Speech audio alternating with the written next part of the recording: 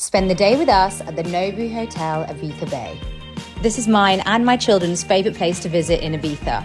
When you think of Nobu, you don't normally associate it with children, but this hotel has nailed the art of looking after the children and also the parents. There are 2 pools, one is an adult's pool and one is a children's pool. And you don't need to be a guest at the hotel to visit the pool and use the kids club for the day.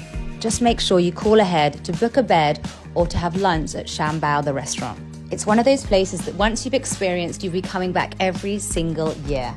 The service is also impeccable. The staff are so friendly and honestly, no request is too much. My little girl, Margot, wanted to create her own pizza. And guess what they did? Brought out a pizza base with the toppings to create it for herself. Also, at other swanky places, I can sometimes feel a bit uncomfortable when my children are screaming and going wild.